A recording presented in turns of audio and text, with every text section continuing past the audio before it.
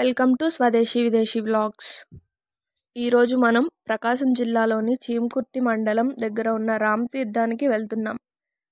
దీనికి రామతీర్థం అని పేరు ఎందుకు వచ్చిందంటే, రాముడు అరణ్యవాసం వచ్చినప్పుడు ఇక్కడ ఒక శివలింగం స్థాపించారు. అందుకే ఇక్కడ శివుణ్ణి రామలింగేశ్వరుడు అని పిలుస్తారు. నెక్స్ట్ టైము ఈ రామలింగేశ్వరుడిది క్లియర్గా సపరేట్ వీడియో చేస్తాను. కోదండరాముణ్ణి చూద్దాం రండి. అలాగే కృష్ణ మందిరము, గోశాల కూడా ఉన్నాయి, వాటిని కూడా చూద్దాం. పదండి లోపలికి వెళ్దాం.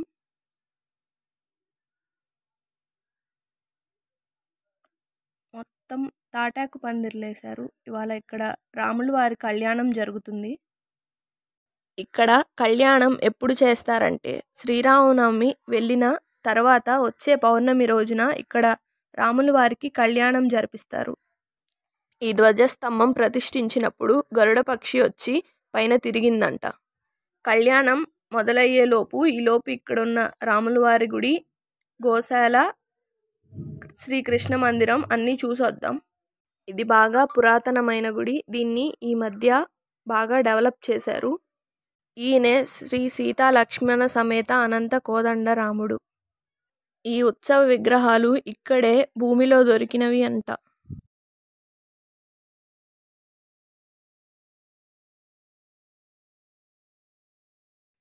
రాముల వారి ఎదురుగా ఆంజనేయ స్వామి.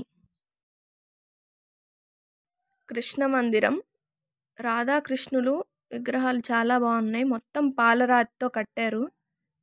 లోపల గోపికలు, మీరాబాయి అందరూ ఉన్నారు. ఇదంతా అద్దాలతో కట్టి ఉంది, అందుకే కొంచెం క్లారిటీ లేదు. ఇదే గోశాల. చూడండి, ఇక్కడ ఆవులకి చక్కగా లోపల ఫ్యాన్లు కూడా పెట్టారు. ఇంకా రాముల వారి కళ్యాణం స్టార్ట్ అయిపోయింది, చూద్దాం రండి.